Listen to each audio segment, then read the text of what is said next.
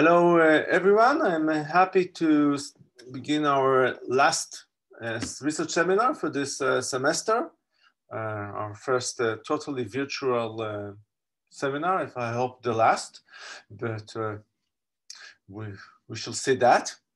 But still, there is at least for me, there is some nice feeling of ending of the semester, which gives us a little bit more time for doing other things. Our visitor, our guest today comes from far away, from the US, but now you know that's the one of the good things about the Zoom. It makes it easier. Mark Blyth is a professor of international economics at the Cohn Institute for International and Public Affairs. He finished his PhD at the Columbia University in 1999. He then joined Johns Hopkins University before he moved to the Brown University in 2009, where he is today. His research focuses upon the causes of stability and change in the economy and why people continue to believe stupid economic ideas despite buckets of evidence to the contrary. The power of economic idea is a common theme in his work, as in his recent award-winning book, Austerity, the History of Dangerous Idea, which was out in 2015, and The Future of the Euro, again, 2015. And in his most recent book, Angrynomics, on which he will talk today, which appeared this year. And he contributes to several podcasts, and his lectures and talks on YouTube are viewed by, he said, millions, and it's literally millions of viewers. And now I'm very happy that he's willing to come to talk with a much smaller group here in Tel Aviv. So thank you for coming and spending your time with us. Gal Hertz will comment on Mark's talk. Gal, as you all know, teaches here at the Cohn Institute. He works on questions of intellectual history, questions of social sciences, sexuality, criminology, and other questions in mostly in the European realm, in the German realm or German-speaking realm of the turn of the century, broadly defined. And we have heard him in the first talk this semester, so we have a closure in the last one. So Mark, please, the floor is yours. Thank you very much, and thank you all for the invitation to be with you today. Quick clarification, how long do you want me to talk for? About 40 minutes. 40? Okay, then I'll aim for 35 so that we have more time. That's always good. So let me give you some background on what I'm going to talk about today. It's an unusual book for an academic. Basically, when I did the austerity book, I discovered something which I'd always suspected was true, but it was then confirmed for me, which is that academics can in fact write for normal people. That it's actually possible to do this, and they're keen to engage. They actually want to understand stuff. So once you make that turn, it's very hard to turn back. And although I have another project which I'm finishing up this year, which is a very technical thing on growth models in the global economy with Lucio Baccaro from Max Planck and Jonas Pontus and from University of Geneva. My heart this year, as much as it's been sort of pushed around by a pandemic, as everyone else's, has been in this project, which has been Angrynomics. How did this book come about? I say a little bit about it in the introduction if you had a chance to look at the book, but very briefly, when I was doing the research for the austerity book, I wanted to figure out what bond markets actually thought. And if you want to do that, you have to go talk to bond traders.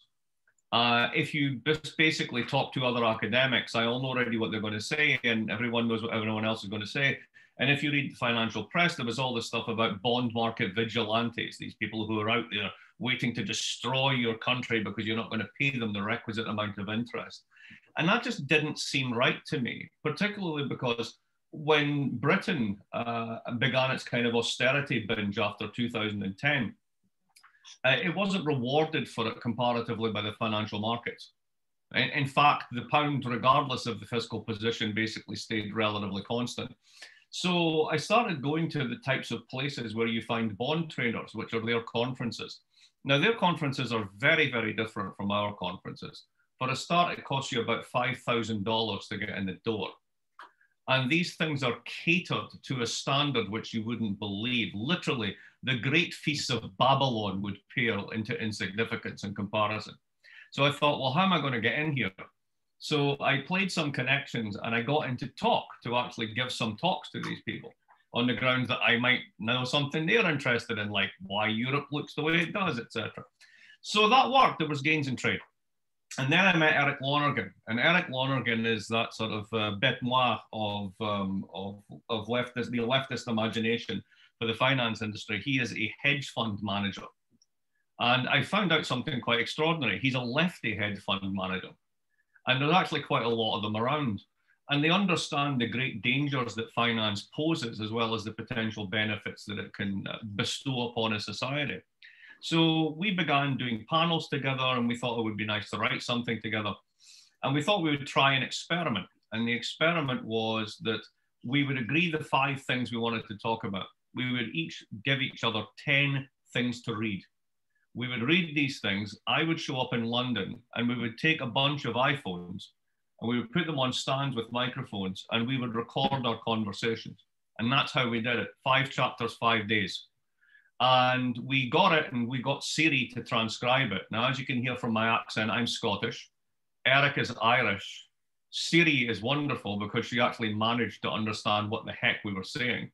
And we put it into a dialogue, and we read it, and we thought it was great. But instantly, we realized no one's going to take you seriously because, you know, the last dialogue that anyone did in publication was Plato. So you're going to have to, like, you know, move on from that. So we put it into a normal text, and we put it in a normal text, and it was awful. And it sounded exactly what we'd wanted to avoid, which is 2 reasonably well off, or 1 very rich and 1 reasonably well off white guys in their 50s telling the world what's wrong with it and what to do about it. So we put it back in the dialogue, and we gave it to test audiences, and they said that they really liked it. And then we tried to find a publisher, and we went. I have a very good agent in New York. And she tried to get us, you know, all the majors, you know, basic books, all the rest right through. None of them would touch it for one reason. It's a dialogue. I don't know how to sell a dialogue. So we ended up going with a much smaller press, and we launched it in the middle of a race riot and a pandemic, which is not the best time for anyone to be basically selling a book. But the interesting thing about it was that both the pandemic and the racial justice struggles in the United States over the time that it was launched have really added, I think, to the importance of the book. And I don't mean that in a sort of big-headed, I'm so important, look at what I'm saying. I mean it in terms of the timing of the book and the very issues that it wants to talk about. If we think about the events of last week and the riot at the Capitol in the United States, there's, to me, a very strong economic underpinning to this. The counterfactual is, if this isn't about economics, what's driving it? Is it suddenly that a large number of Americans have just decided overnight to become overtly racist? Because that's a very, very tough one to explain in and of itself if something isn't causing that. You can't really explain a rise in the number of racists by reference to more racism. You can't explain more racial conflict by reference to a rise in the number of racists. That's circular. Something has to be causing that. So in a way, the arguments of the book have become more pointed and more divisive in many instances. But nonetheless, I think it's a set of arguments that's worth putting out there. So with that introduction, let me begin. I'm now going to do some screen sharing, and I'm going to bring up some slides and basically give you the sort of the classic book talk, as it were. So bear with me. And here we go. Great. I'm going to push you guys over here. Yeah, that's it. Fabulous. All right, let's go. Can we do this? Excellent. No, you know, let me do it. Why does that not work? This works. Okay, so the basic idea, we don't actually define it in the book this way. This came sort of afterwards, but to a large extent, you know, we hold it, it's true. Angrynomics is the effect generated when most people in a country believe that the economy no longer benefits them.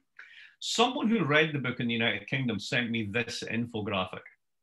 And I think it's a wonderful way of thinking about the underlying pressures and tensions that have brought us to this moment. So this is the United Kingdom. You see a youth that is basically a college graduate in 1970, and then one in 2020. And if you just have a look at these numbers, they're incredibly revealing. So when you inflation adjust for these figures, when you're looking at real growth, salaries have basically budged by pocket change over what is essentially a 50-year period. Yet at the same time, house prices, something you guys in Israel know all about, the cost of housing, has gone through the roof. It's went from 3.4 times the average salary to 9.7. Again, that's looking at average house prices. What really matters aren't the house prices, let's say somewhere in the periphery. What matters is in the core growth series, which are multiples of this again, which then creates intense housing competition and inequality. Again, look at the unemployment rate. So much for 30 years, 40 years of neoliberal market reform. You've got twice the unemployment rate you used to have. And of course, we invented that wonderful thing called student debt, which in a world of negative real interest rates is currently being charged at 6.1%, which when you consider that wages haven't grown at all, is essentially net against your real income year after year after year. So I thought that was interesting. I decided to have a look at this and do the same thing for the United States. And then if you look at it, it's a very similar story. You've got a 10% real increase in wages over 50 years. The average house price is basically just doubled. It's not as acute as the United Kingdom. But remember, you're not moving to Boise, Idaho once you quit college. You're moving to Boston. And that's when you get the multiples that are the same as what you see in those other global cities. Unemployment's always been sort of higher and more variable in the United States. And again, the average student loan has doubled, or not doubled, it's only gone up by 54% increase in over 27 years. But again, that's the average, and that average is incredibly misleading because of the skewness of the distribution. Many more people are actually like very strapped because of that. So just basically from those two infographics, I would suggest one thing, you can sum it all to this. Let's look at the people who aren't college graduates. Let's look at the people who are the American working class, about 87 million of them, the blue collar set. So blue collar workers divided by the consumer price index gives you this graph. And what you basically see there is that labor's share of national income, how much they were taking home in real terms, the real purchasing power of their paychecks, peaked around 1973. There's a rebound around 78, and it declined almost until the 2000s. It has been increasing since then, flattening out with the financial crisis, but nonetheless, you're still below where you were in the 1970s. So back to that infographic, right? You've basically got the cost structures, stresses, markets, contracts, all of the things that make up our modern world of the 2020s. And you're using the wages of the 1970s to pay for it for the most stressed and vulnerable group in American society. Little wonder then that people are a bit angry. So in the book, we're looking for a simple way to try and explain this. And we kept coming back to the notion of anger, not because we started out with that, but because that we found that this was not just something that was cropping up every time we looked at these things, but a very simple observation that Eric and I used to say whenever we spoke at conferences was, hey, on average, the world's never been richer. Then why are we all so pissed off with each other? Right? What is it about that average which is in fact so misleading? And why is anger so central to this? So we did a couple of, relatively simple things. We got IBM Watson's engine to basically do a big data analysis for us on news stories featuring anger. And one of the things that came up on that was sports fans. Now, those of you who follow soccer will find this is not a surprise, right? That angry 50-year-old white guys shouting the odds at football matches is not really a shocker. But what's really interesting is if you think about what those fans do, the truest fans, if you've ever been to a really heated soccer match, what you find is that those fans, if you stand amongst them, they're not shouting at the opposition all that much. They're policing their own players for insufficient effort. They're exhorting their own fans to be more loyal, more true, to show their colors. In a sense, what they're doing is they're regulating group norms. They're enforcing tribal codes. And we became really fascinated by this because that's what populism, particularly on the right, seems to be. It's about weaponizing a sense of anger. So the summer that we launched this book, two things are going on. On the bottom frame, of course, you see recent events at the Capitol. That is a bunch of very angry, pretty much all white people. And then what you've got is Black Lives Matter at the top. And you see in these two moments, the two sides of what we call public anger. One is moral outrage, and the other one is a weaponized energy, a tribalism, which is used for political purposes. And one engenders the other. Now, I want to mention at this point, I'm not taking a moral position on which one's right. For the record, I think the one on the top is, and the one on the bottom isn't. But that's irrelevant. What matters is that the people involved in this believe that they are making moral claims, and that opens them up to the ability of a political class, which has lost its animating sense of purpose, to basically weaponize that for votes, right? That's what this comes down to.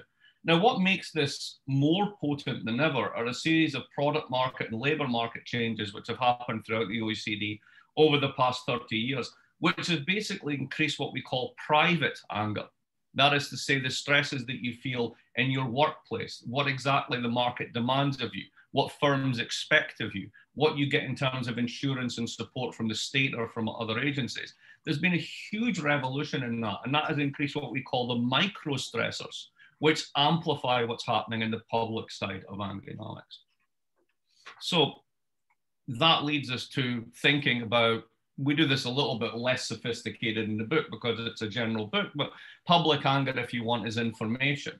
Anger is moral outrage, as I've said, and is a desire to be heard. Think about the claims of the left behind, those people who live in Britain in those red wall states, the places referred to by the London media as the places that don't matter.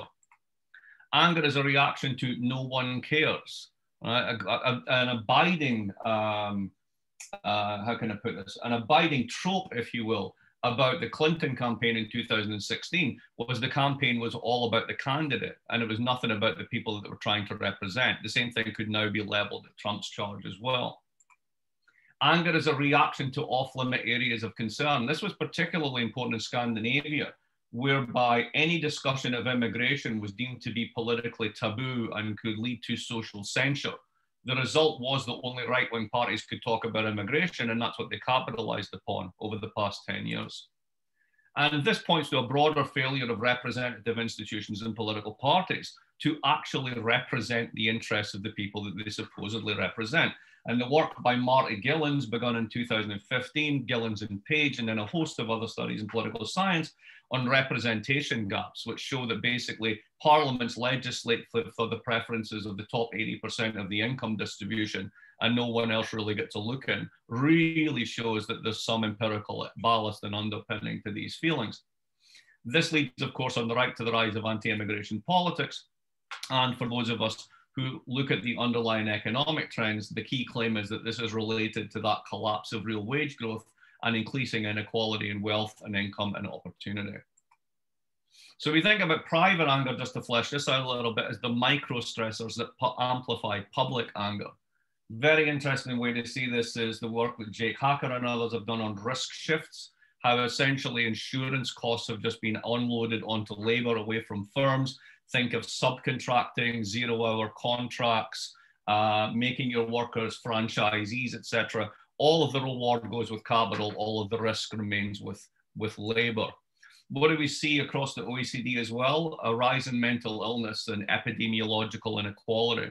If you have a look at the work of epidemiologists, such as the folks behind the Wellcome Trust who did the Spirit level in 2015, where basically you get a huge R square on anything at all that you chuck into the matrix with inequality in any social bad you want, from criminal recidivism to obesity to heart disease. Again, thinking about this in particular in terms of particular subgroups, think about increasing housing costs, the fracturing of family structures over time, the rise of single parents that need to work, and the shifts in labor market deregulation towards platforming, zero-hour contracts, etc. Eric put it well in a talk when we were doing an interview once. Said, I was originally trained as a labor economist, and I was trained at the high point, if you will, of neoliberal reform in the aftermath of the OECD jobs report, and we were told that flexibility was good and that unions were bad and so on and so forth, and we could chart all these lovely labor market optima that we were doing through with this deregulatory move. None of us ever stopped to consider the people that were affected by this. And I think that is actually a very profound insight, that way of putting that. And then finally, of course, on top of all this, there's a couple of existential threats coming around the corner, which is number one, all the rich societies in the world are getting old, something I'll have more to say about in conclusion. It's actually more important than we think. And then finally, the other one is the robots, the robotic revolution. This time it's different. The robots are coming for our jobs. So if you think about the micro sectors here, you're going to have your job taken away by a robot. You're going to pay your own insurance costs. You can't even guarantee if you've got regular working hours. You've got zero support for raising your family, and it costs a fortune to rent a house. Yeah, I'd be pissed too. Basically, that's the micro side. So this gives you, all political scientists and others, other fellow travelers, like 2x2s. So you can throw it all into a 2x2. Public anger and moral outrage tend to be generated when you get large-scale macroeconomic crashes, something I'm going to talk about next. Moral outrage and private anger, that tends to be the micro stressors, technological change, market reforms, aging, etc. Then the weaponization of this tribal energy is also macroeconomic crashes, but it's the flip side of moral outrage. Dog whistle politics, immigration concerns, heightened nationalism, and the particularly pernicious symbiosis of media and reactionary politics that we see across the world, particularly in the US today. And then finally, the last one, this cell used to be blank, but over the past year, it's been quite easy to fill it in. Private anger and tribal energy. When do you see this expressed? You see it in boogaloo movements, QAnon, mask resistance, stop the steal.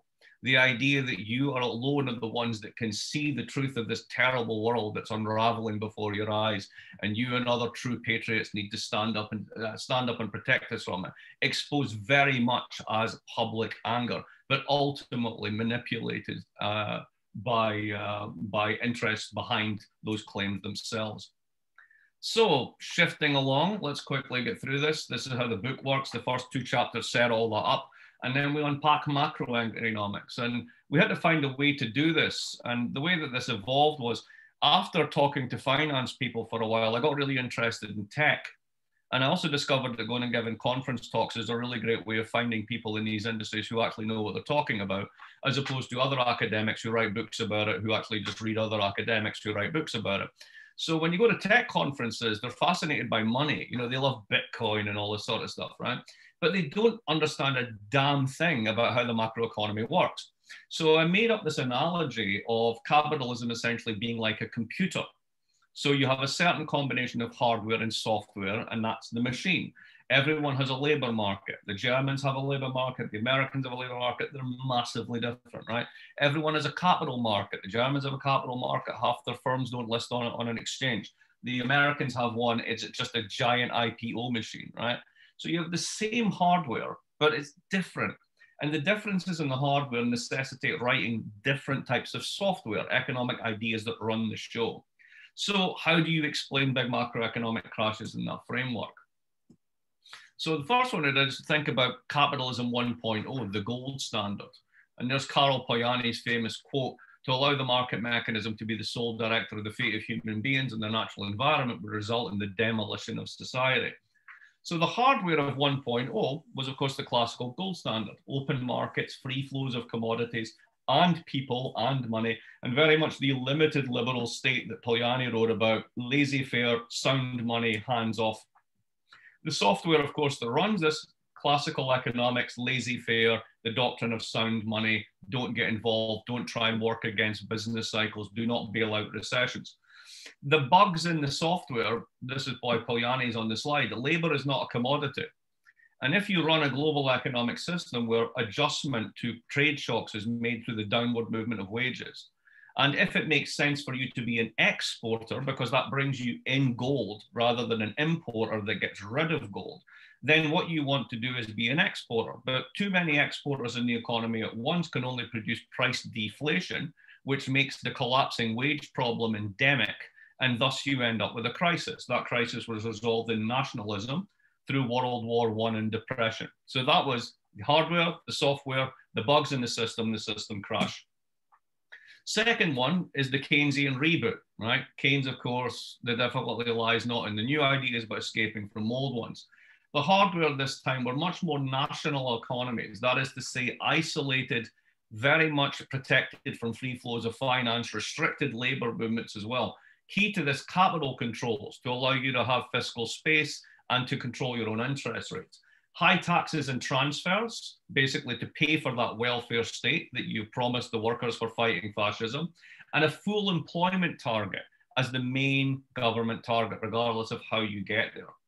The software, Keynesian ideas, Keynesian macro stabilization ideas, and the bugs in the software were actually predicted way back in 1943 by an economist called Mikhail Koletsky, who said, hang on, think about this. If you run a full employment target for 30 years, what happens? It means that you're going to have incredibly tight labor markets. That means the median wage is going to be bid up. It means that skilled workers, the ones you really want, you're going to have to continually pay more. You can do this so long as you can increase productivity ahead of wage growth. But if you ever get to the point where wage growth goes ahead of productivity, you're going to produce inflation. Inflation is a tax on profits. At that point, capital is going to run away from the bargain, and they're going to run back to sound money and finance. And he wrote that in 1943. And it's exactly what happened in the system crash of the 1970s, which was stagflation. What's the reset that comes from this? Well, this is Milton Friedman time. Inflation is taxation without legislation. The hardware modification of the time that was incredibly important was the rise of independent central banks. The whole point of that was to crush inflation. And when you do so, you restore the real value of profit. That's the point of the system. To do that, you permanently disinflate the system by freeing up capital flows, privatizing, liberalizing, and eventually globalizing, so that the net returns go to capital rather than labor. The software was neoclassical economics, and the bugs in the software, which we became aware of in 2008, and we showed already in that graph, was wage stagnation, asset bubbles, massive amount of bank leverage, and a huge growth in inequality in the system. The system crash of 2008 exposes this in the global financial crisis. But the problem was there was no reset. If you think about it, after World War I and the Great Depression, there was an attempt to build an entirely new order. That was really reasonably stable for around 35 years, and it began to fall apart. And when it fell apart, there was again another set of profound political, economic, and economic interventions to reconfigure the system. This time around, there was none. The central banks, the governors of the system, the ones that were meant to disinflate the economy, chucked $17 trillion yen and euros into the global economy and liquidity to bail out the system. None of the underlying bugs were addressed, nor have they been addressed. There is not a single political party anywhere across the OECD that I'm aware of that is in power that has a serious program to reduce inequality or to actually rein in financial fragility, instead of which the central banks are doubling down again and again on ever deeper puts into the financial markets to hope to keep the whole game going. The software effectively has been patched. The hardware is still the same. Austerity, as we found out, makes things worse, and we're probably going to do it again. And the result is macroeconomics becomes Angrynomics. This is the macro underpinning as to why, when you get these tensions and you get these crashes in system resets, you get these outpourings of anger. It happened in the 20s and 30s, it happened in the 70s and 80s, and it's happening again now. The micro side of this, capitalism is a stress machine. Think about hardware modifications here. Deunionization and labor market liberalization. In theory, good things, more flexibility, greater optimization of labor input, et cetera, et cetera. The result, greater inequality, precarious work conditions, contingent contracts, and benefits being cut. Product market liberalization. We don't think about this as being important, but it's actually incredibly important and incredibly stress-inducing. I mean, it's absolutely true that the cost of your laptop has plummeted to the point that they're now something you could buy with spare change. But at the same time, what does that mean for the margins of the firms that are involved in those supply chains? Turns out these days, the majority of firms, if you look at the Gini coefficient of profits, hardly make any money at all. There's a handful of big tech and other giants at the top, and then there's a few supply chain companies that are critical to them, and everyone else is in the supply chain has got razor thin margins. What's the result of that? Wages stagnate. Even if your employer wants to give you a raise, they can't because their margin's 2%. Profit dispersal widens, and you end up with the Amazons versus everyone else. And then Amazon doesn't have to pay anyone any money because them and Uber get together and buy the labor law that they want in California, which is what they did for $200 million last Christmas while no one was looking. Financial market liberalization. No need to talk about this too much. I've been living it for 10 years. Continual credit builds up. Private debt builds up in particular in financial fragility. What's happening now on the side of corporate balance sheets is just an astonishing growth in debt that cannot possibly be valorized unless there's much, much more growth than we've had in the past 20 years. So this is an accident waiting to happen. And then finally, globalization. It's not fashionable to beat down on it anymore, but unfortunately you have to, because what it has meant is that the capital share increases and the wage share stagnates or falls. To go back to that graph earlier, the US wage share going to labor in 1973 was 67%, I think it was. And it fell to about 58. So it's a 9% swing over 30 years. When you think that 95% of people who work in the economy are wage earners, that means that 5% of people made off with a 10% swing in GDP over 30 years. A recent publication by the Rand Foundation looked into this and estimated that the vacuuming up in the United States of all of these tax regulation and financial and product market changes has been $55 trillion that's gone to the top. $55 trillion. I mean, this is a mind-boggling amount of money that's been vacuumed up to the top, which is why Jeff Bezos can basically plan his escape to Mars. And that's not a joke. That's actually true. Now, two things I'll mention in closing here, two particularly important ones. Happy to talk about this in the Q&A. The first one gets a lot of attention. Robots, I think it's massively overblown. The other one that doesn't get a lot of attention is we're all getting older. And I think that one matters a lot more. Here's why. Aging societies is a stress generator, but not for the old. So to take the American figures again, boomers, baby boomers, those born before 1964, vote more. In fact, they vote twice as much as millennials. And the top 20% of those boomers have 80% of all financial assets. So to refer back to that work of Marty Gillen's and others, if Congress everywhere really legislates for the top 20%, what they're doing is they're writing the rules for old people. That's basically how it's going. The top 20% of that top 20% have 64% of all financial assets. So a tiny sliver of old people have 64% of all the wealth in the United States. The young, because we invented student debt for them, have no assets but have debt, which has massive impacts on fertility and asset formation going forward, which means that your ability for them to pay taxes and earn an income over the lifetime is impaired. That politicizes immigration. Why? Because ultimately you need more people in the country because the boomers didn't have enough kids and today's kids aren't going to have enough kids and you've generated a huge pile of debt. So how do you pay that back? You bring in immigrants. Problem, the number one group that dislikes immigrants are baby boomers. Problem on top of that, an old society cannot generate consumption growth, right? You've already bought the fridge. You've already bought the car. You're not planning for a bigger house ever. So if all of the cash is trapped with that group, you can only have falling consumption. Hence, you will have falling investment demand, which is why we see stagnant investment across the world. And finally, what makes it really suck is this is the one group most likely to deny global warming.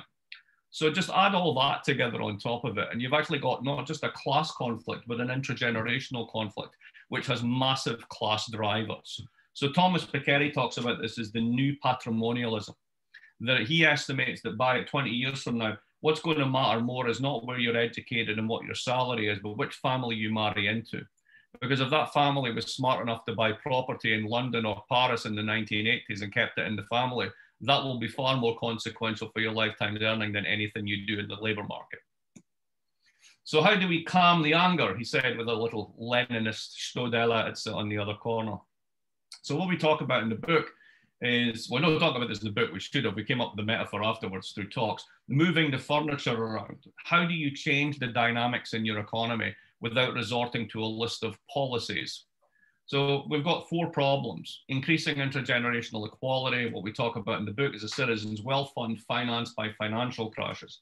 Basically, if the economy is going to crash every 10 years and we're going to bail it out, why do we bail it out for the people that already took the risks? Why do we then put the costs on everyone else who actually doesn't have the assets? Next time this happens, why don't we basically take these safe assets we're going to issue called government debt to bail out the system, buy all the equities that have been dumped, put it into a passive fund that's miles away from politicians, and then let the equity premium grow 6% a year. If you did that with 20% of GDP over 10 years, you could pay back all the debt. And in the case of the United States, you would have around $3 to $4 trillion. Which you could do a Green New Deal, you could free finance education, You could do a whole bunch of stuff that would take the stress off of people's lives.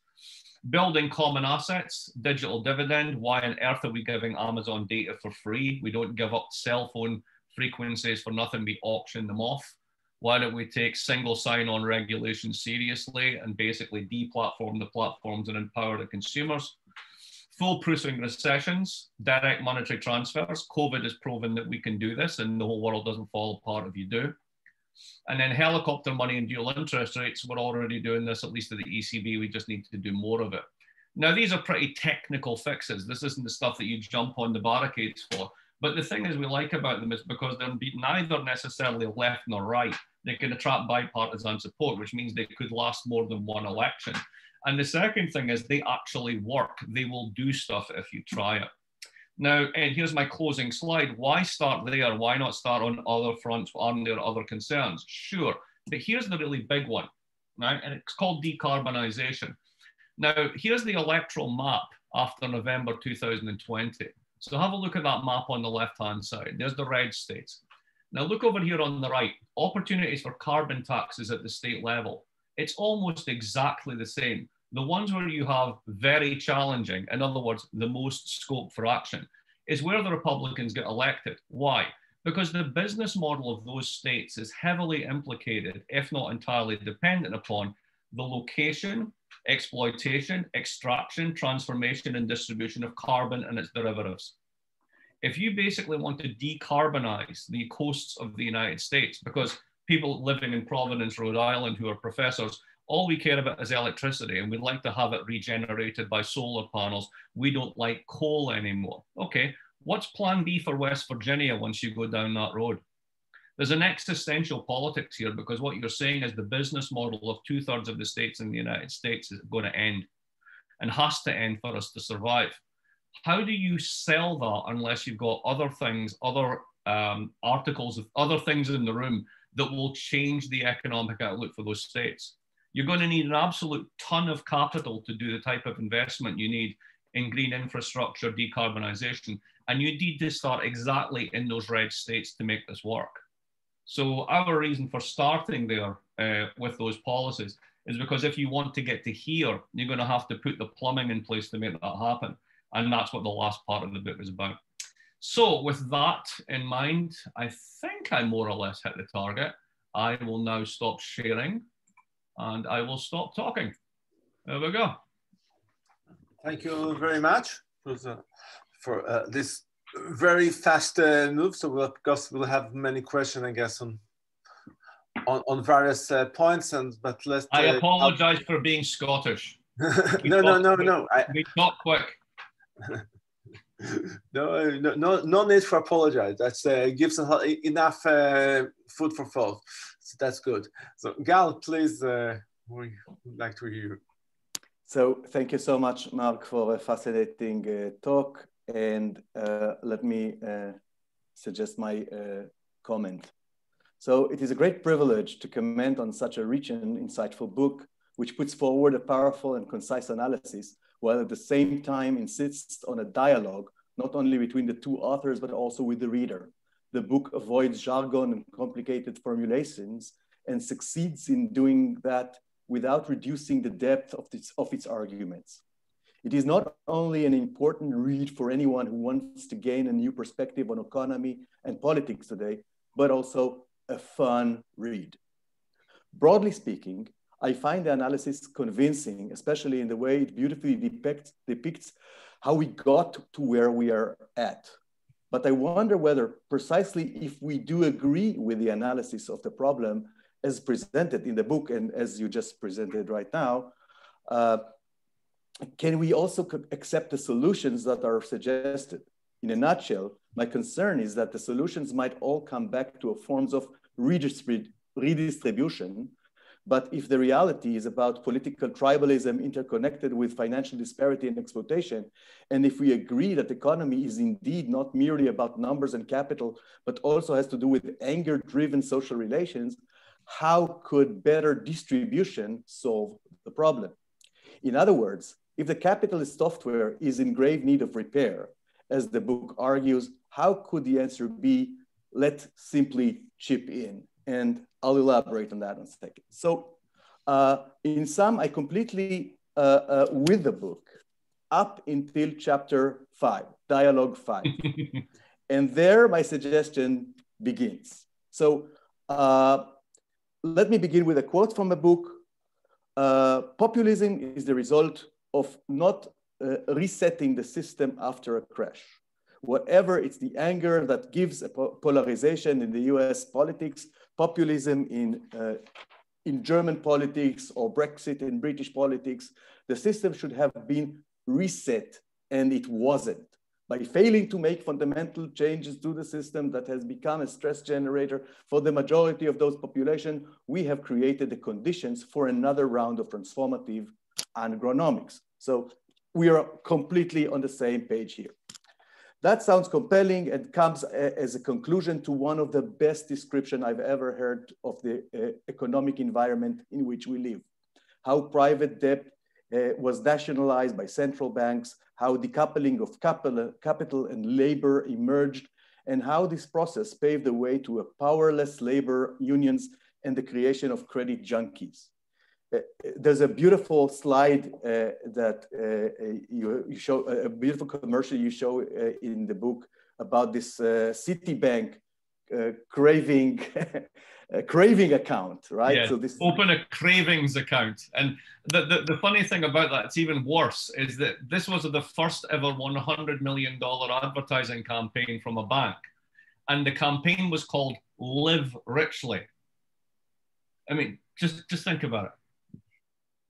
So an economy that is based on the following shtick, which is in Yiddish a word for what we call in America, what calls in America shenanigans.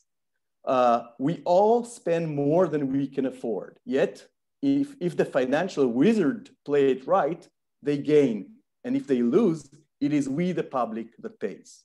This is indeed a cause for anger, yet in the politics we are living in today, it is not exactly the direction in which it goes.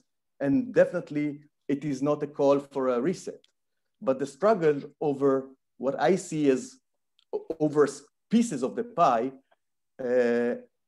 which in times of insolvency seems as fictional as ever.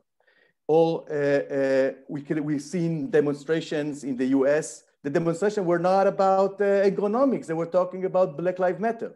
And here we have every Saturday in the Jerusalem demonstrations against Bibi, which is a beautiful example for precisely the kind of tribalism you've been talking about and how to motivate fractions of the electoral vote in order to win elections. So how to orient these protests to economic anger, how to translate these energies to address the financial crisis that threatens to destroy life of masses of people, particularly those of young generations, and what should be the demand of such a movement that calls for a reset. The book is not providing a clear answer and instead appeals to helicopter money and central banks' balance sheets. The solution that the book suggests rests on the idea, if I understand it right, that this new post-2008 economic system opens an opportunity currently used mainly by corporates and brokers. Since there is much money supply, you can borrow cheap and use the funds to get great returns on investments. Buy a house with 1% interest rate and rent it for 6%. This is an example from the book. So if I can do that as an individual, why shouldn't the state do that? And then we can fund the National Wealth Fund and all these other great stuff that you suggest. And so if the state can print money without risking inflation, why not create this wonderful welfare state and support everyone? And even though, as you stress, this should not be money for nothing and services for free, but rather assets and compensation such as data dividends, I still wonder whether this adds up to the reset you envision. My concern is that at the end, the suggestion might be that the state should join the bonanza, make use, but not change the software. Let me put this on another way. Such solutions such as this National Wealth Fund or UBI address distribution, not production. This becomes even more dramatic as the current COVID crisis, when masses of workers stay home under lockdown and don't produce anything. As GDP dropping, we nevertheless see the stock market booming. The gap between Main Street and Wall Street has never been larger, while helicopter money inflates gigantic bubbles in unprecedented proportion. This money goes into the pockets of the corporate CEOs, brokers, and big investors. They are not used for stimulating production, but instead allow corporate to buy back their shares or use IPOs to raise amazing amounts of funds of companies that either losing money, like Airbnb or DoorDash, or buy companies on the verge of bankruptcy like Hertz, which although it sounds like my name, I don't own this company. So anyway, if I am an unemployed millennial watching all this, maybe I'll be angry, but probably instead of looking for a low-paying job, which is not clear if I even get, I'll go into Robinhood app and try my luck. The tragedy here, as in any casino, the house always wins. Is this kind of economy sustainable? Could we just print our way out of this crisis? Isn't this what helicopters do and just move wealth into the hands of the few, a process that is the meanwhile got different names such as continual effect or neo-feudalism. Many indicators show that inflation is already here. We see it when we compare dollars to Bitcoin, gold, or other assets. Am I missing anything here? So I read many Wall Street sharks who also criticize this policy. It is as if they are saying, hey, shenanigan is our business. So how come now the Fed is stepping in too? Do we need a shenanigans-based welfare state? Will data dividend really help us push the economy? Or will it just turn people into passive Netflix consumers on payroll? The World Economic Forum went on a new campaign recently, which goes, the year is 2030, I own nothing, I have no privacy, but life has never been better. To me, this is not an ideal, but a dystopic focus for the future. And this is precisely the kind of thing I'm angry about. So I hope this anger will be useful in promoting the much needed agronomical reset. Thank you. Thank you very much, Gal. And I think first we'll give Mark the chance to react for that, and then we'll open the floor. Sure. Just to say, I mean, I'm happy to continue longer if you want. I mean, this is great, and I'm more than happy to continue this discussion if you guys want. Brilliant comments. I agree with all of them. My only, how would I start this? Here's how I would start this.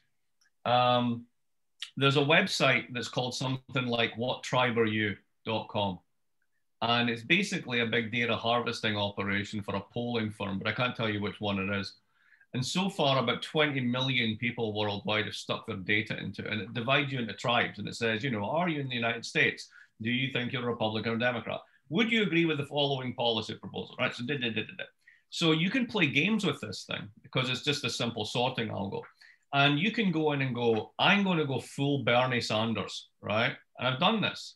And you go in and you check all the boxes that are the most left-wing boxes possible, something that would be much more than we propose, an actual reset of production, of ownership, the whole 9 yards, right? And I'm not saying that this is to be believed, but it certainly shaped my thinking. And it kind of explains why people like Bernie and Corbyn don't get elected. It turns out there's about 14% of people who actually full-bloodedly agree with those solutions. That's really hard to build an electoral majority of any kind of consideration if that's really the case. Because there are braver solutions out there. They're not necessarily better. They're certainly more far-reaching. The further you reach, the harder it is to grasp. But I get nervous about those things. So let me take a couple of these comments in the order they were. You know, can we accept these solutions? Redistribution and tribalism, is it enough? How does better distribution solve the anger that you see in things like Trumpism? Again, I can only say it's a first step because the other way of looking at it has no step. And here's what I mean by that. the one thing that the social sciences have done over the past 50 years or 70 years even, that really is a contribution, and I think this is indisputable, is that it dismantled the category of race. It showed that there really is no such thing as a racial essence. That what we do when we look at someone who is Catholic, who is Jewish, who is Black, who is whatever it happens to be, is that we push a whole bunch of social scripts onto them and put them into categories and stereotype, et cetera, et cetera. That's what the social sciences did. Now what we seem to have done is forget all that. And we say that there's a thing called the white working class and they're all racists. And that there are Mexicans and Mexicans should vote Democrat. And then we get really wigged out when a third of them don't, right? Because what we're doing is a kind of neo-essentialism, which in a way is exactly what racists do, right? They say that Black people are like this, which is why I am superior as a white person, right?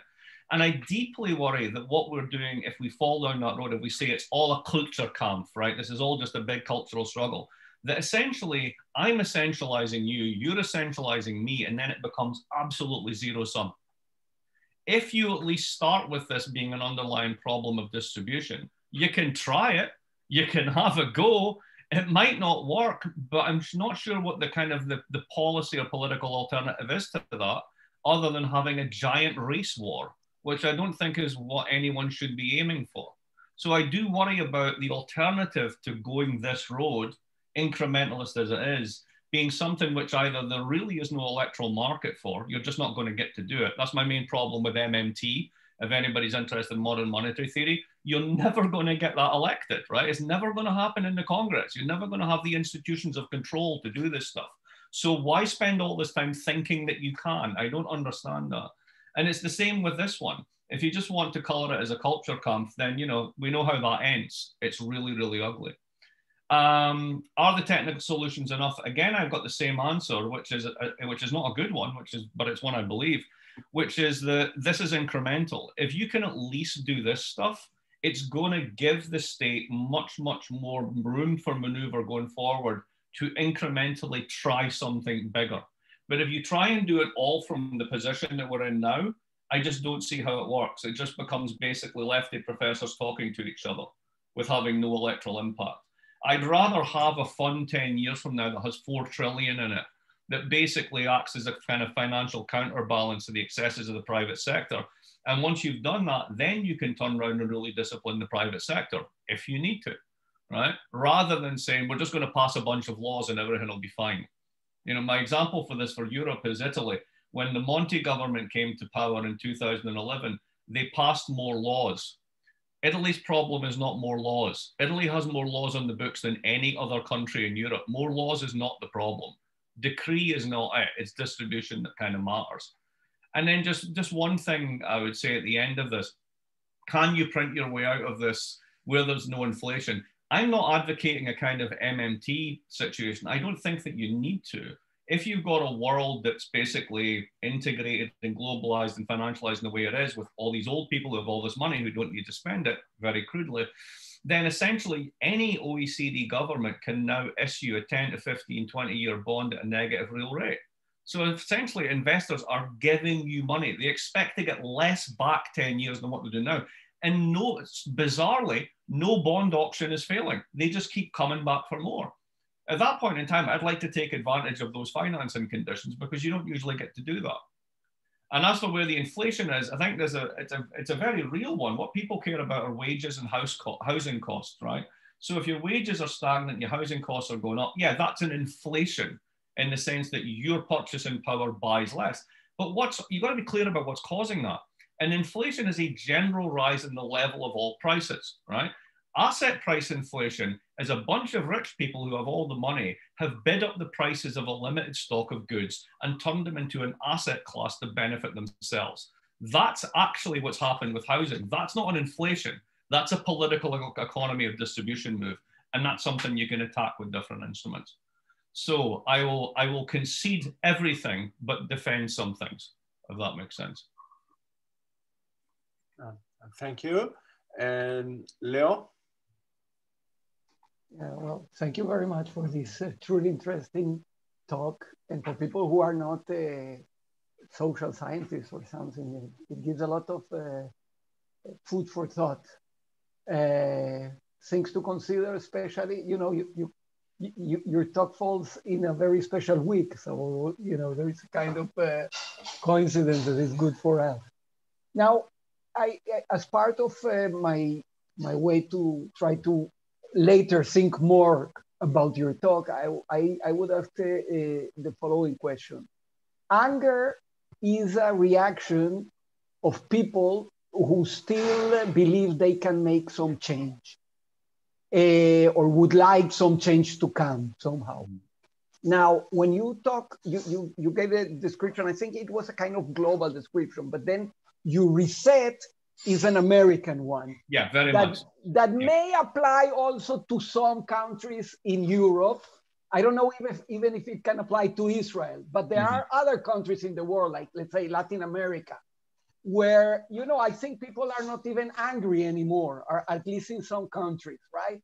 So my question is then, did you agreed or immediately that your the way you presented it was, but I guess that you don't like to see it only as something that may apply to the United States. So my question is, how do you see this also? Because not only in the various countries, but also speaking about global economy. How can you change these problems at the global level?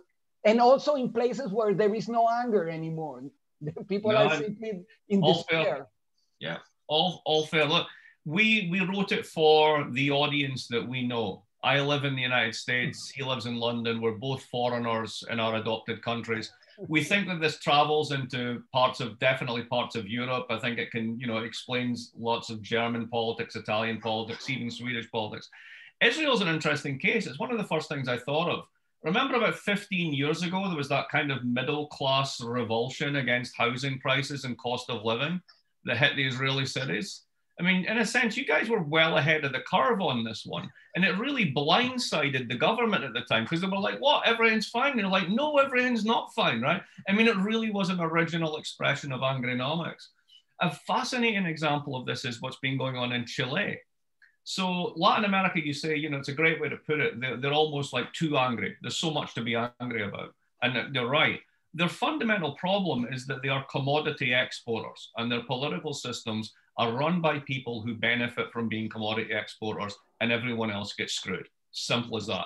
Now, even the best example of this was Chile, because they had a giant reserve fund in case the price of copper went down, whatever, right? Starting about 18 months ago, there was a whole series of riots in Chile, which cost over 50 people their lives. And they've just finished doing something that like governments really don't like to do. They've rewritten the whole damn constitution, right? And if you listen to a lot of what was driving that, it was, again, that confluence of anger and economics. What was the proximate cause of those riots was a small rise in subway fares, which made a big difference to people's incomes. And if you think about France, right? So the whole Gilets jaunes, the yellow shirts, right? It was a diesel tax, which didn't apply to people. The bit I loved about this is why it blew up so much in many ways. It didn't apply if you owned a luxury yacht. Your diesel wasn't taxed, but if you're using it in my 15-year-old Renault, then you get taxed. I mean, come on, you're just asking for a backlash, right? So I think that, yeah, I don't want to say it's a universal. I don't believe in universals. Natural scientists can do universals. You have constants, right? We don't have constants in the social world. Let's be honest about this, right? So if you have an evolutionary, non-linear, highly dynamic and highly entropic system, which is what social systems are, right? Don't go around doing universals. It's a bad idea. But when you have certain quasi-constants in the model, and you can see these being replicated in different areas, it should kind of smell the same. And I think in some places it does. Thank you. Please, more questions. The floor is open. Owi? There is a question in the chat from Maury. Do you want me to go for that? Yeah, no. Okay, yeah. Unless, Maury, you want to ask the question yourself. No, go ahead. I think you answered part of it, but it'll be interesting to put it in context more. Yeah, sure. I have struggled mightily with this because do you remember the television series, The X-Files? Right. I'm the Fox Mulder of MMT. I want to believe right? I really want to believe, but I just can't. And the reason I can't is because there's... Mark, could you say two sentences about the theory? Because not all of everyone knows. Yeah, sure. So modern monetary theory, basically, for those who don't know, basically says that governments do not tax and spend. They spend and then tax. And once you realize this, the problem is essentially a shortage of money. So it's a distributional problem. Taxes are kind of bullshit. The only reason you really have taxes is because it's a way of enforcing payments to the government. And the government does this by having a uniform script that we all need to basically buy into and earn to provision the government. So if you really think about it, the constraint on an economy is not a spending constraint. It's not even a taxing constraint. It's an inflation constraint. And if we live in a world in which there seems to be no inflation and we have huge deficits in everything that we care about, why don't we just spend the damn money? And 80% of me agrees with that, but 20% of it doesn't. And it's a very important 20%. Number one, this seems to really only apply to the United States because you need to have a hegemonic currency that everyone else uses, trades in, treats as reserves, etc. Because if you're a small country like Israel and you just start basically printing your currency, what's going to happen is it turns out that you don't make everything that you need. In fact, you don't make most things that you need. You need to import. And if everybody else in the world notices that you double your money supply, then effectively you've halved its value. So what happens is you will have your exchange rate will go down. Now in MMT, that's not a problem. The flexible exchange rate solves that. It doesn't, because unless you can substitute for those imports, what you're going to do is increase the cost of all of your imports massively, which means that you're going to get inflation, which means that it stops before it starts. So unless you're a giant economy which can self-provision, it's kind of logically incoherent. It says that there's an inflation constraint that you don't need to worry about, there's no inflation. If you're a small economy and your exchange rate crashes by 50%, ask Argentina, you will get inflation really damn fast and there's not much you can do about it. So unless, if you're a small open economy, I just don't think it applies. That's it. And I'm willing to be convinced. This is the Fox Mulder. I want to believe, right? But I've yet to see an argument that shows me that that's not the case. So, you know, that's my bottom line on it. I don't really think that this is a thing that can be used. The second problem I'll say just very briefly is the politics of this. I mean, MMT starts with the presumption that we all know what needs to be done and it's dead easy. You just do this. Well, I don't know. I think there's about 80 million people in the United States that if you tried to do that would give them another reason to go for their guns. It kind of presumes that we all have pretty much left of center preferences and we're in favor of massive government programs. The real economy completely disappears in this. Everything simply becomes a question of adequate monetary and fiscal policy from the government. I just don't see that flying in most places. I just don't see most people I know signing up for that. So the Fox Mulder position. Okay, thanks. Owi? I don't understand economic theory, but I try to understand your presentation, and sort of to try to understand. There was this, as you described it, sort of a Keynesian hardware and software in terms of how the economy was set up, and there was a bug in it. And we've all seen the bug, and there was no reset.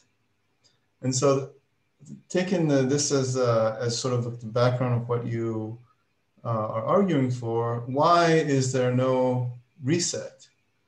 And it seems to me that from everything that you said, sort of very broadly, very roughly, it seems to me that there was no reset because labor has become too cheap. And it's not, it has become too cheap because of various reasons, and I don't understand all of them, but it seems that if you don't have labor unions pushing for higher wages, and you don't have the ability to have competitive labor, then what sort of fixes could address that? If it remains so that labor is cheap for corporations, and if they go to another country when there's a strike, or if they can bring in more mechanization, or everything that goes on in recent trends, what sort of reset could fix that if labor is remaining cheap and weak?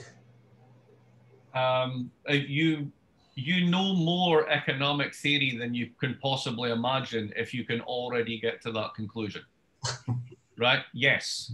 That's the huge problem. And part of that is the other thing that you just signaled, which is capital can move abroad. So, you know, the so-called golden age, which, you know, let's be honest, was not golden for minorities, was not golden for women. It was golden for sort of like, you know, male wage earners. But at least it was a position whereby the wage share was not only stabilized, it was increasing over time. This was an era of prosperity, even within its constraints.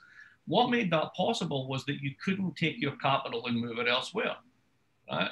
So the combination of destroying labor on one side in terms of organization, and then opening up to global competition, both through imports, through real production, and then through finance, through the exiting of investment or the threats thereof, has been absolutely devastating. But it's also been incredibly wealth creating in terms of if you live in Tel Aviv, right? If you live in Los Angeles, if you live in New York or Boston or London or Copenhagen or Amsterdam, right? If you've hit there at the right time and you have the set of skills or family connections or assets or education that is the social capital and financial capital you need in that environment, it's kind of awesome. Now, go back to the point that basically legislatures really just legislate for the top 20%. And then you've got a self-sustaining system, even if 80% of people aren't benefiting from it. So you have a kind of, if you will, a sufficiently strong minority who benefits from this that it becomes very hard to break. And you see this in the way that the Democrats have made no attempt to actually make any type of common cause with the American working class in the last election.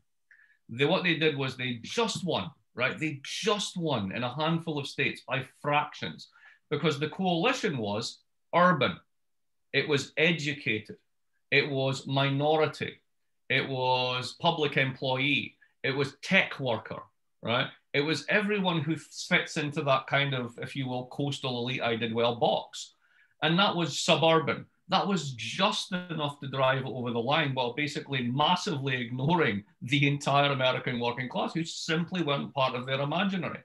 Now that to me is the long-term threat to political stability. That's part of why you see what you see in Washington last week. What you saw there was the angry white working class who do not see that their vision of anything is represented in anything at all that the Democrats do. Now, whether it is or is not is open to dispute, but they do not see it that way.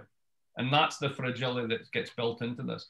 One more thing I would say that happened is our politicians got worse. The quality of our politics declined over time. So an interesting little statistic on this. If you go back to the 1960s, your average congressman was in Congress for around 12 years, right? So that meant like 3 terms in the House, 6 terms in the House, 3 terms in the Senate, you know, long term. These are people who did this. This is what they did. And hence bipartisanship, et cetera, et cetera. This has been declining over time and across parliaments. Essentially now you go in for 1, you might get a junior ministerial gig. If you survive another parliament, you become a senior minister. What you then do is you take the expertise that you get by working on the health committee or the defense committee, and you go off and you work with a consultancy afterwards on how to get government contracts. Right? You're no longer a public servant. You're basically instrumentalizing public service to create private assets for you later in your life. And that is a great way to undermine trust in your system. And that's been going on right across the whole world. So I think that the quality of our governments have actually fallen at the same time. So there are these structural forces, but it doesn't help when your politicians are awful. Oh, thanks. Maya? Yeah, thank you very much. It was a very interesting talk. I also don't know a lot about economics or economic theory. And I'm sure you're about to say, prove yourself wrong.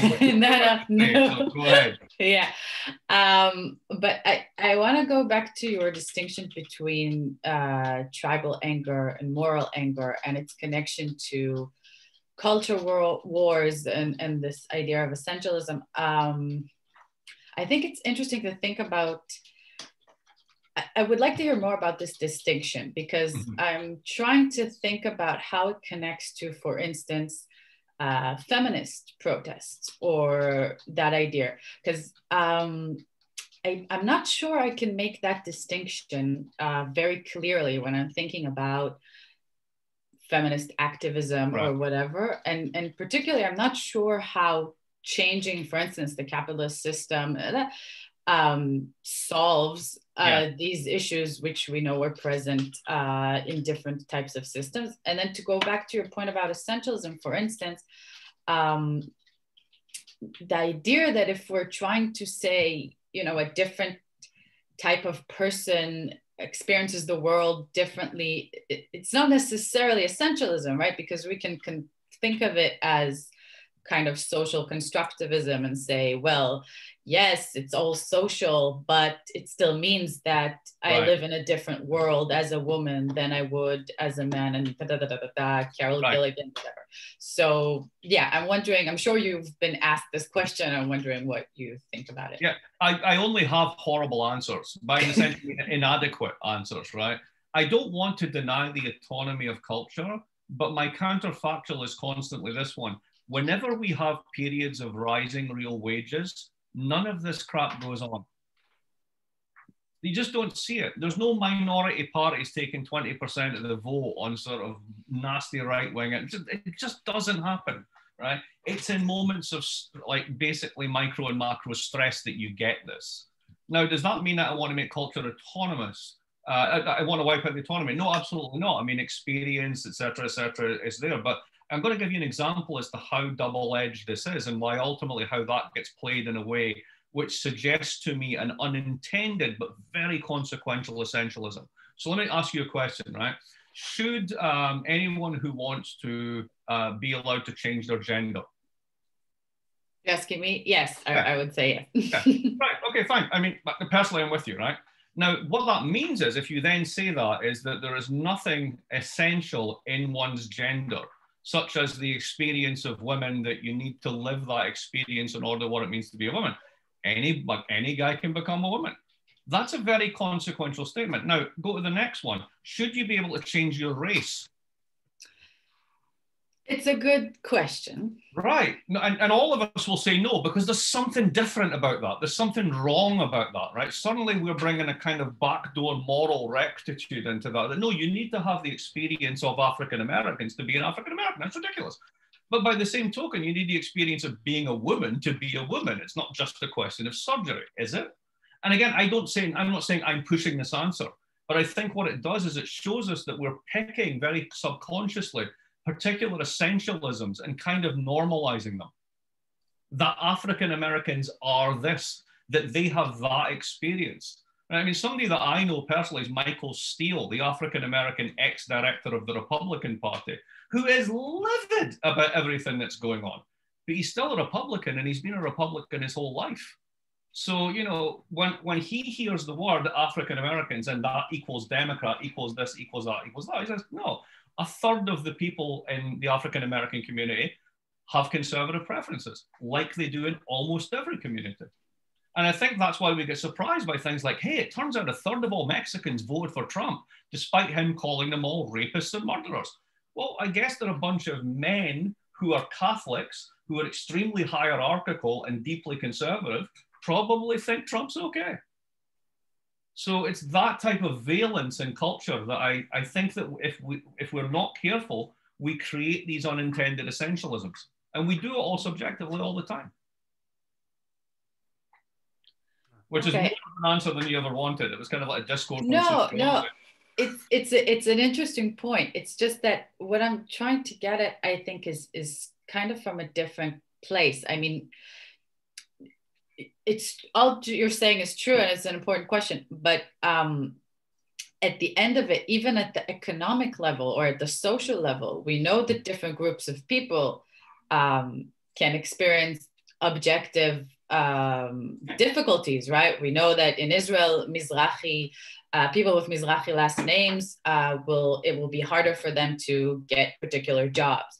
So these are objective truths that these people encounter that would lead to anger. But even then, so I don't know if you caught this one, but at the same time as the presidential election this year in California, there was a ballot initiative to extend affirmative action to basically all government contracting, all open tenure contracts, whatever. The Californians voted it down. White people voted for it. Every single minority group voted against it. So the objective facts that you just said, the people who those objective facts apply to, they rejected them. Yeah, but poor people can reject your idea of having a different kind of economic. So I'm not sure what this. Well, I'm not sure what this means. What it means when you invoke the word fact, you're saying that there is something that, in a sense, is like Planck's constant, or glass, right? It's a fixed thing. We all see it. We all know what it is, and therefore we act around the world on that. My point is, we don't. That's the essence of politics, in a sense that we are. When we take things as facts, that those facts are rejected by the subjects themselves, we can say, well, yeah, poor people vote against their interests.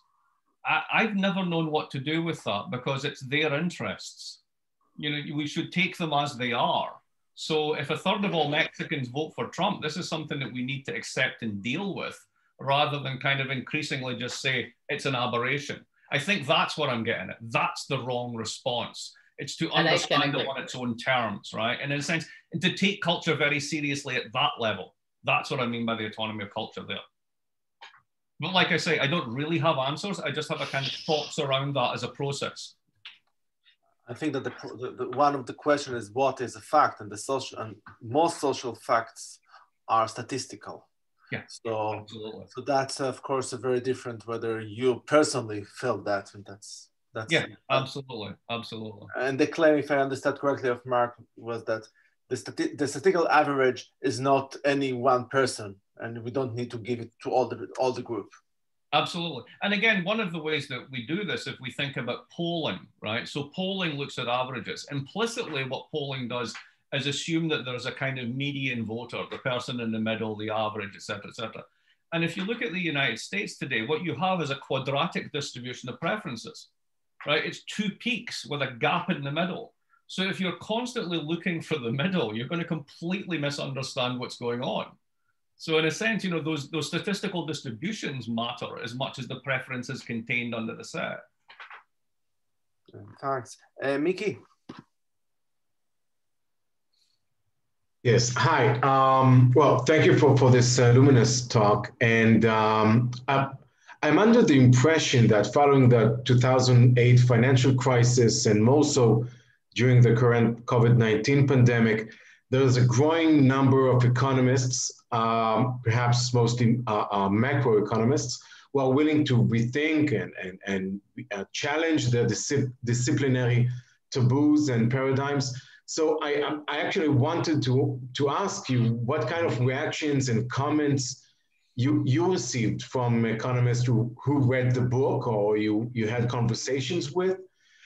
So in other words, I would like to ask whether my initial impression is right. Is there some kind of re-challenging of taboos and paradigms? I think that there definitely is. The response has been generally very positive and almost kind of like, yeah, we know that. Why is this news? But I think within that sentence, there's a lot going on. So I'll give you an example of this. The OECD, the people who brought us the 1983 jobs report, the people who pushed capital account openness, right? I mean, vanguard of neoliberalism, have been running a seminar for the past couple of years called, what's it called again? It's called something along the lines of like critical and existential challenges, right? NEAC, new approaches to economic challenges. But beneath that essentially is this, the whole system is screwed. If we don't do some fundamental rethink here, the entire capitalist system goes down. This is an official part of the OECD, right? So, that's quite remarkable that I think is going on. But then for any of you who are sociologists, you will understand this better than anyone. There's the professional politics that go along with this. And the professional politics, or the politics of profession, moves very incrementally. There's gatekeepers in journals. There's moving things by increments. There's not throwing out the baby with the bathwater. There's the fact that the most senior people who 10 years ago were talking the right stuff still have the senior position today in the university. They're the people most likely to be asked by the Fed to do a study etc., etc. There's a revolving door amongst these institutions, which is generationally weighted. So I think what happens is that Thomas Kuhn had this right all those years ago, that revolutions in science, that the paradigm can be completely hollowed out, but it needs some outsiders and young people to come in and point it out to everyone. And what I see increasingly across the social sciences, not just in economics, is that this younger generation, which is much, much more empirically driven and has much better empirical tools, is increasingly saying, this doesn't smell right. And we saw that first, or we saw this, for example, in microeconomics a decade ago, when the whole case for minimum wages causing unemployment just fell apart. It's not true. And what we're seeing is kind of one shibboleth after another being pushed. But when it comes to the intellectual politics of that can be quite fast, but the practical professional politics of how that transforms institutions, that's very slow. And I think that we're getting there in the sense that we've had a generation and a bit of, if you will, high neoliberalism, and we're definitely past that. The OECD program and other programs show this, the new Institute for New Economic Thinking, there's all these things, but we haven't had quite the replacement of cadres, right? As Chairman Mao put it, if you want to have a revolution, you got to replace the cadres. No, I've never quoted Chairman Mao in my life, so this is what you brought me to. I apologize. Ehud? Thank you for this enlightening talk and a very thought-provoking book. And I just want to hear you speak a little bit more, so I'll be very brief. So I wonder if you can position your analysis and views to Thomas Piketty's diagnosis and to the solutions suggested by Yanis Varoufakis, because of similarities and differences, is whether all this assumes a sort of stable, static geopolitical order, specifically with the US at its center, or will this break down once people start moving and the US starts declining, both things that are already undergoing? Again, great questions. You broke up there, but I got all the vital parts. On Varoufakis, it depends which version of Varoufakis. Ultimately, that's a kind of overaccumulation argument, which you get with Robert Brenner and other people.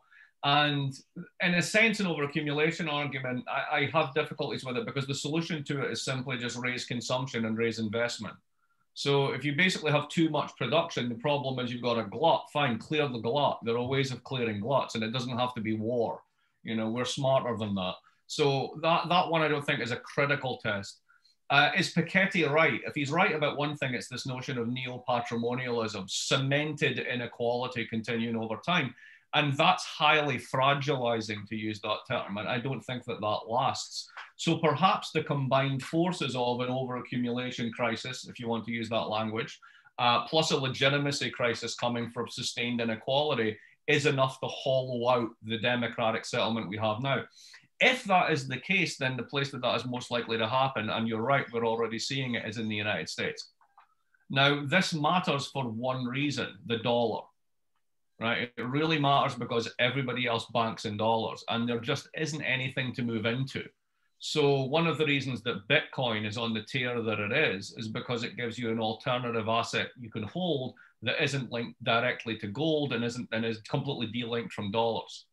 So one of the ways that they're trying to control this is the whole investigation suddenly by central banks into central bank digital currencies. In a sense, what they want to do is create the financial channels of the digital currency that would push out private sector alternatives because governments do not want to lose their monopoly of money provision. Right? Again, I'll sound MMT without being one in many ways. So I think that is where you get the stress channel there. Now, is this all preordained? Are we all going to fall? I don't know. I've got a friend of mine who's third generation American military, and he has a nice line on this. He says, I know the whining of the American right when I hear it. It's incredibly vociferous until they're embarrassed, and then they go home and sit on top of piles of money and solve their conscience. And, you know, it's a cheap line, but there may be something to it in the sense that the people who are most effective in undermining this order are some of the richest people in American society. And at some point you would hope that they would realize that they're putting their own assets and their own prosperity at risk. But perhaps I'm just being naive. Maybe chaos is ultimately the goal. But that's how I would think about positioning what I'm saying in relation to those. Yeah, perhaps just in connection to that, there was a question by Victor asking me, he has for technical reasons to ask, and he said that maybe this question belongs to the social sciences, but he wonders how come that the angry keep voting for representatives of the rich, in spite the rich causing the misery of the blue collar, and this of course the example of the US is the most. That's the $64,000 question, as they say. One answer which I like is the following. There's a paper that's been done recently at the LSE by some political scientists, and it's called Golfing with Trump. Now, this is a takeoff from a paper that came out 20 years ago, a famous paper called Bowling with Hitler. And of course, one of the things that the Nazis did in the period of upheaval after the collapse of the Weimar state was any Weimar sort of public institutions and funding for public activities completely collapsed. And the Nazis already brought people in with a very diverse, robust set of social institutions, picnics and all this sort of stuff, blah, blah, blah. And that kind of social infrastructure, right, playing off of Robert Putnam, bowling alone, bowling with Hitler, right, basically social capital matters. The LSE piece is called Golfing with Trump. And basically what it says is the following. One of the main predictors of whether you get a right-wing populist reaction, there's two of them in particular. One is old people. Just have a bunch of old people. You're primed for it, right?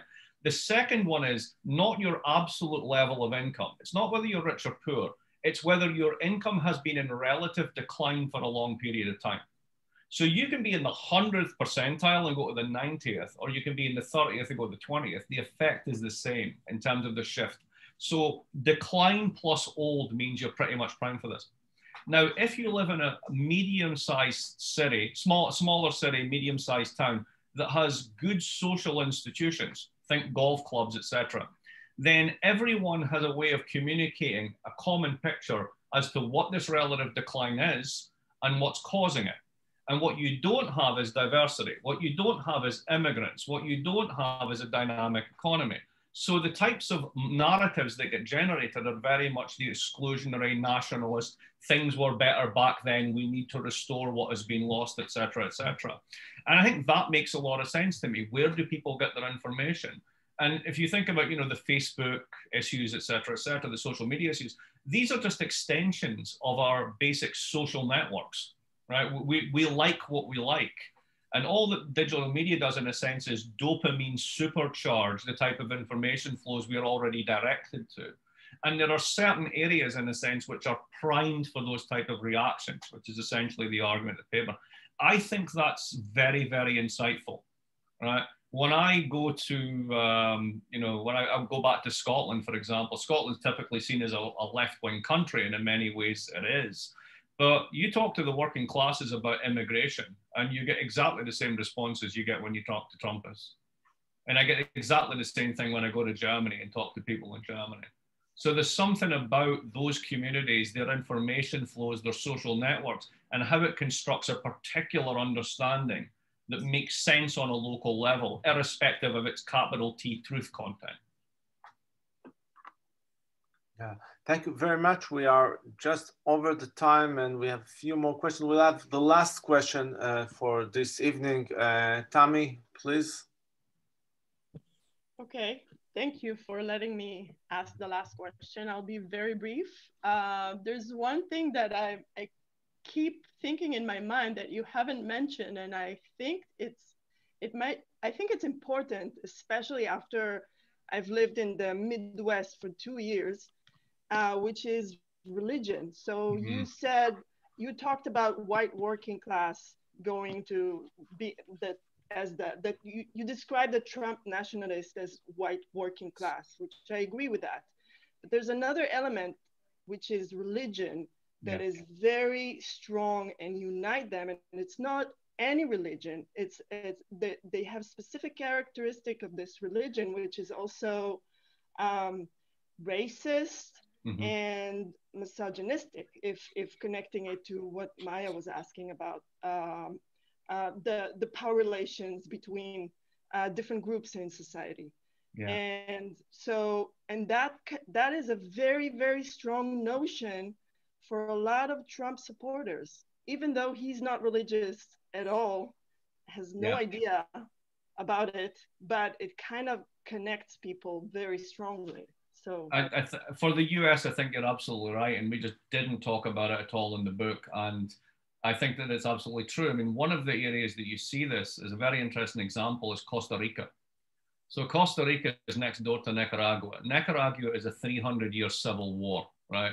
And in 1930, the first, and this is the following, I swear to God is true. In 1930, the Nicaraguan government commissioned its first ever official history. So the official history of Nicaragua was entitled, are you ready? Country of Irredeemables. Right? So basically they called themselves, you know, what Hillary called the Trumps, right? You know, the deplorables, the irredeemables, right? Next door, you have this country called Costa Rica that has a civil war in 1948 that kills about 20 people. They're so freaked out by this, they then basically invent consociationalism and make it last for 60 years. Its per capita GDP is 3 times its neighbor. It's perfectly stable. It's fantastic. Everything's going great.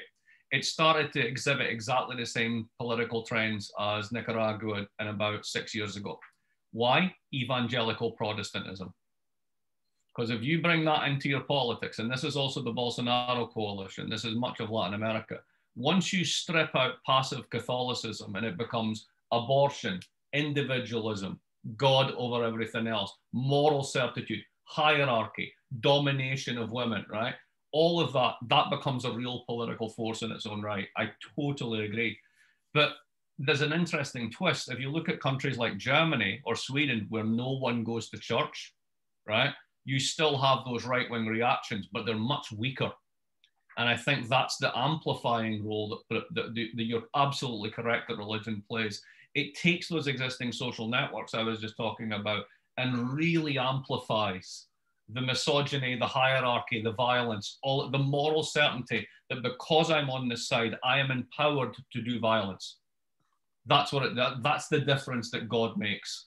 I think that's why you get the much more violent right-wing version in societies that are open and much more actively religious, as opposed to secular societies, where you get, coincidentally, if you think about Spain, Spain has an institutionalized left-wing populism. Podemos is now part of the furniture, right?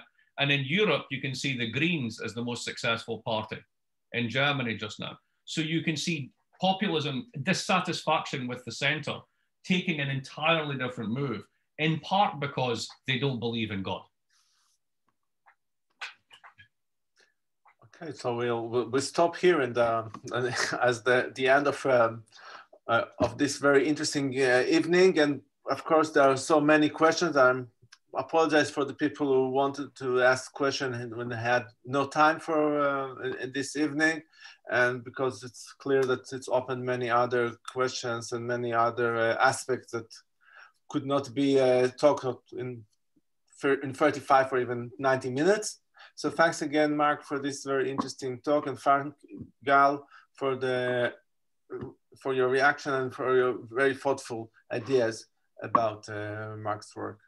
Thank you all for coming. I know there's always other things to do. Whenever I see one of these meetings, I think to myself, is Netflix broken? You know, you could be doing something else. So that's great. So thank you for taking the time. I learned a great deal from our conversation. Sincerely, I'm glad that we did this. Thanks to Gal for the excellent comments that opened this up and for the excellent questions that followed. And I hope that when travel resumes, I will once again get to come and see my friends in Israel. Yeah. Please. Absolutely. All the best. Thank you.